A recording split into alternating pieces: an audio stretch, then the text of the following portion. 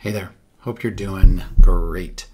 Okay, let's go with the index. I already went to the American Law Report, so I'll just click on index here.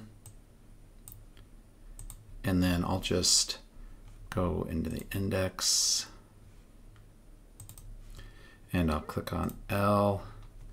And then I'll search on the screen for labels and labeling.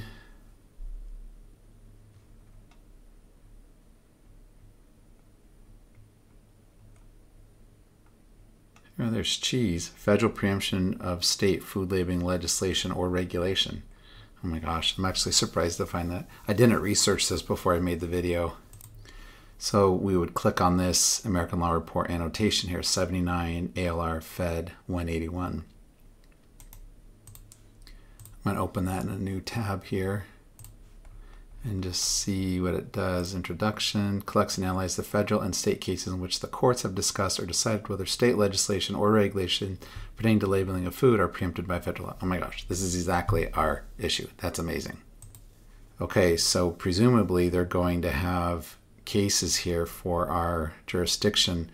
It looks like there aren't any for Michigan though, but they have federal cases. So maybe this is litigated in federal court more. So let's just kind of go back out to the American Law Reports and we'll do the search bar just to see. I'll do labeling and preemption. And let's see if we find the same thing. Oh, see, we're just looking at it. So there it is right there. Okay, so either the index or the search bar both led us to the answer.